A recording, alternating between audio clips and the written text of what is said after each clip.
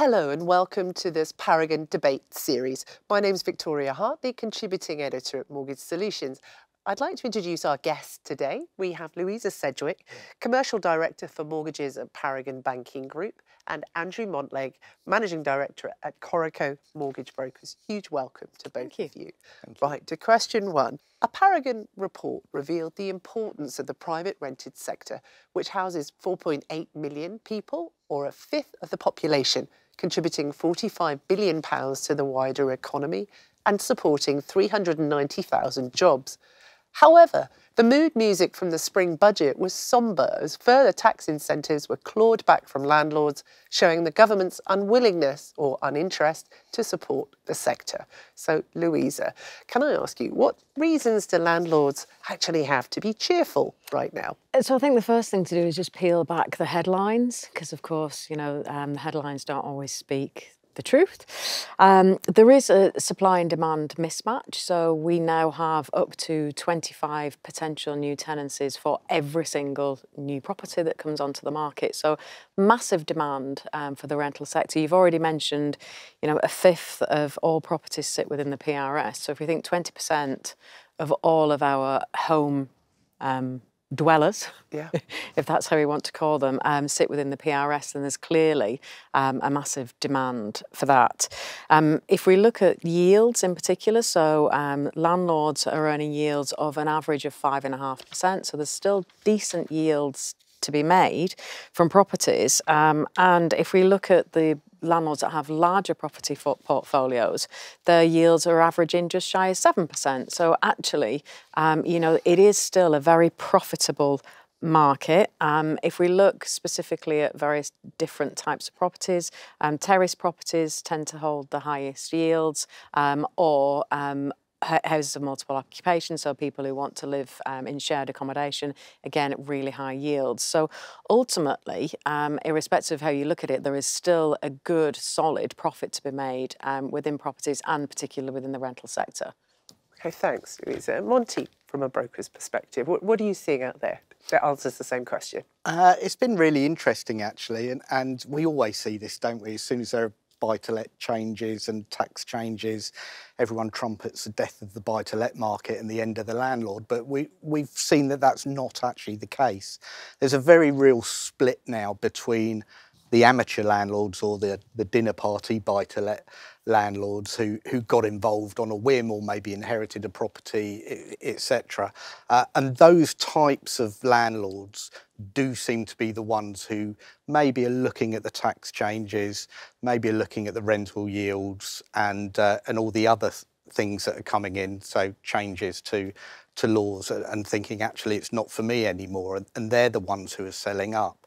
But actually the professional landlords, we've seen much more positive around the environment, and as Louisa rightly says, that there's a massive supply and demand imbalance in the private rental sector as a whole generally.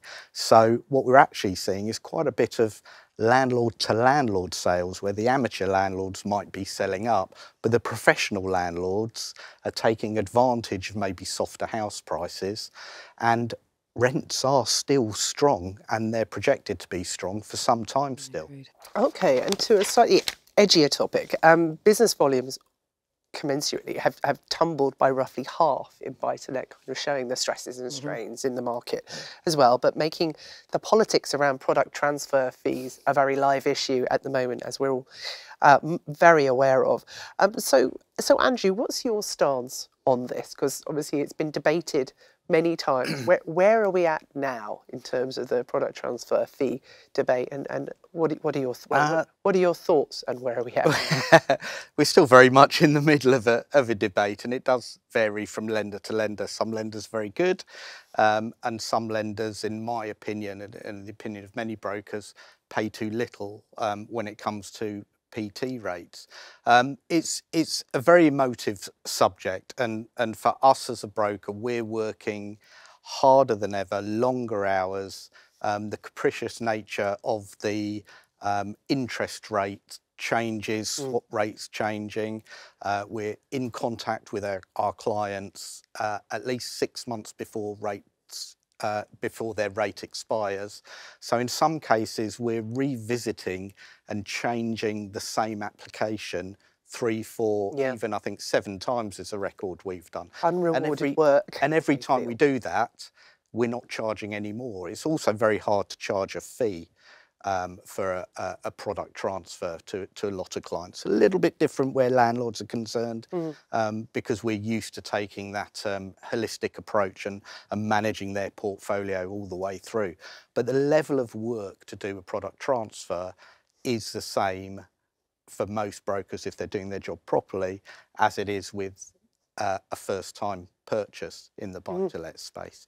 So it's really important, and as brokers we were there to help lenders when they needed our help with things like the payment holidays, when they got really busy, and now it's a time when brokers need lenders' help to make sure that brokers are still going to be there, because it is hitting brokers' firms' pockets quite hard, and we need to ensure that brokers are still there to distribute the products that come from the lenders when the market really does return properly. So I have to ask, what might force this change, do we think? Because obviously one of the lenders leading from the front would be helpful at this point, or I should say another lender leading from the front would be helpful. What do you see? I think we're starting to see, we have seen some lenders start to change. Certainly lenders are now engaging a lot more with brokers. We're having some really good conversations. They're understanding where we're coming from. We understand where lenders come from as well. Sometimes it's not so easy just to say, oh, here's some more money. It's about talking and making sure actually we are supporting each other. And I think we will be in a very different place in the next 6, 7, 8, 9 months, because I do think that someone will go first and benefit from the massive PR and good feeling that such a move would bring. Well, that's really good to hear, and hopefully we'll report it first on Mortgage Solutions. So lovely, we'll be in touch. It's a pity it can't be us, but we're already paying a good fee commensurate with the work that's done. So well, that was my next question. We're already in a decent place, and we increased our PT procuration fees 2 years ago. So in line with our originations procuration fees. I think following on from Monty's comment there, I do think the next few months will play out, but I think they'll play out for a different reason, because I genuinely believe that the remortgage market is likely to come back and come back on a mission this year and beyond. So I do actually think that PTs are still going to be a challenge, because there's still going to be affordability constraints with some borrowers. But I do genuinely believe that there'll be more options available for customers to look towards remortgaging to a different lender, at which point obviously that PT issue very slightly falls by the wayside. But we also see, in spite of the fact that there's an awful lot of talk around PTs, and we as I say, we pay a healthy PT procuration fee, and we really do support the borrowers in going back to their originating broker.